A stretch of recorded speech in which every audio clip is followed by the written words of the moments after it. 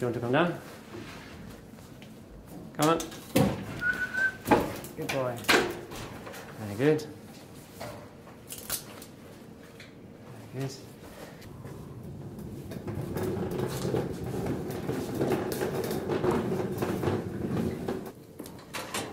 Ultra.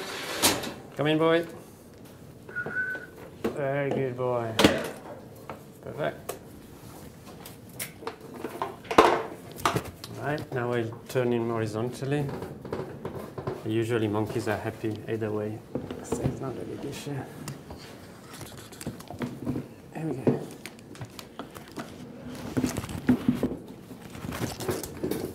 And now we go downstairs for the scanner.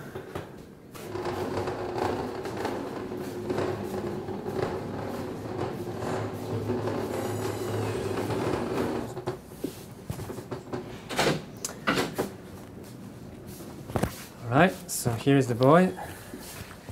Now he's in this chair because we need to transport him downstairs, and then we want him to come out with his head because we're going to scan him very soon.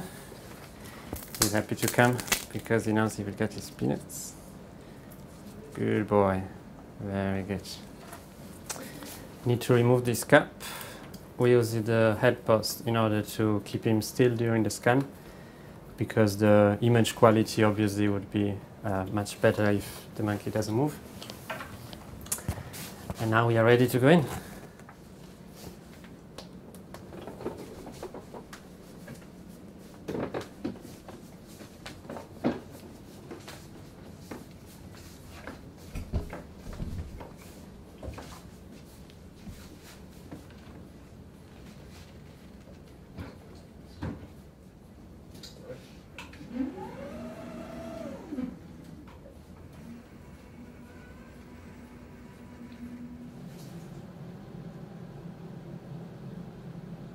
All right, so here we have the monkey. We have a CCTV camera that can see how it's going inside the scanner. So in face of him there is a computer screen, and below him there are two hand sensors that can detect hand movement. So he will sort of respond with his hands left or right.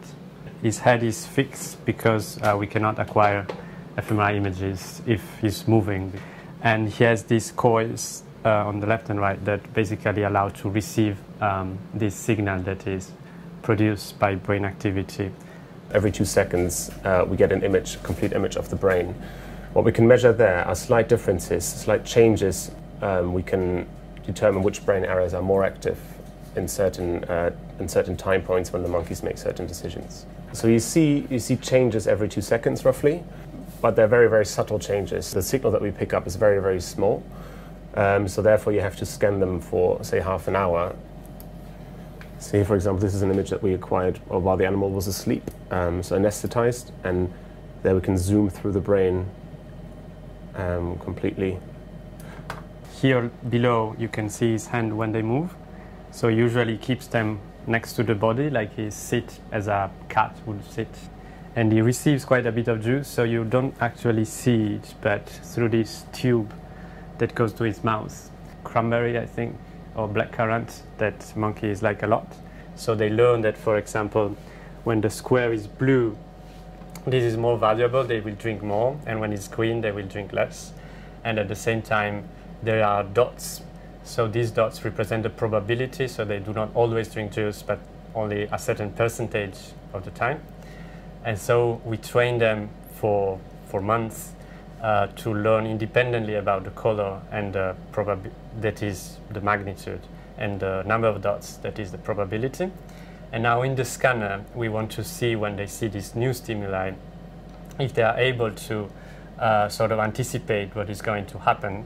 So this task is relatively easy because they just need to press when they see a stimulus. They don't really need to make a choice, but we want to see what happens in their brain when they make this movement, because they can anticipate the likely outcome, even if this is not certain but is probabilistic.